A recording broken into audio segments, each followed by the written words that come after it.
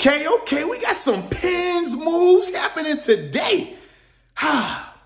Pittsburgh Penguins officially named Ron Hextall as their GM. And then, with the surprise, Burke, they brought him out the TV studio and they made him the president of hockey operations. Now, for me, I'm excited / confused / a little concerned.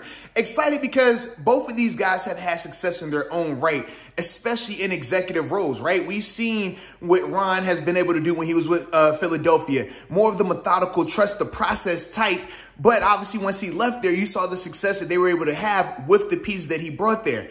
But then you think about Brian, and he's, you know, the opposite of that. He's not a wait and trust the process guy. He's a I'm going to go do what it takes to win now type of guy.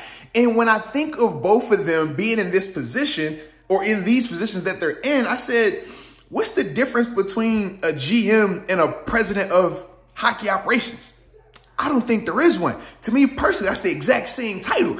It's no different than having, like I said, it's the same job. Just I'm going to give you this cool name and this other cool name, and y'all supposed to work together. But both of their philosophies are drastically different. So that's the biggest reason why I'm still a little concerned and skeptical about it, because when you have two guys having to run the ship and they have difference in philosophies, you see how we're not going to be able to go in the same direction all the time. I just don't know how that whole situation plays out. But either way, what we do know is this.